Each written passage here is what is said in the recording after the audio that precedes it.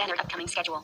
The recent Copa Bernogi was Van Aert's 5th win of the season, and his performance confirmed he is on form for Sunday's Gravel World Championships in the northeast of Italy. It's a nice feeling, especially after the season where I missed out sometimes on the win. It feels nice to raise the hands again, especially with the team performance we did today, Van Aert said. This victory is for the people who keep on believing in me, my family, my trainer, and of course my team. Today all 7 guys on the start line were committed to controlling the race, and we did it to the very end. It feels good to finish it off. Van Aert starts his cyclocross season on December 4th.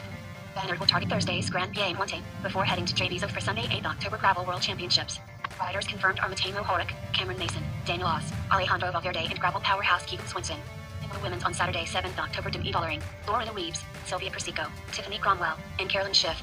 Gravel World champions Gianni Vermeersch and Pauline Veron-Prevost will defend their titles. I have 2 more this season, and I'll focus on that. I'm also looking forward to some rest too. I will try and improve for next season, but my head is still focused on the races coming up, said Wout van Aert. With the end of season Treaty Lombardo series complete, the road peloton will be targeting Saturday's Il Lombardia. Thanks legends, and I hope you are all well. Don't miss a moment from the sports that you follow. Help us to bring you the best content possible. Please share, like, and subscribe.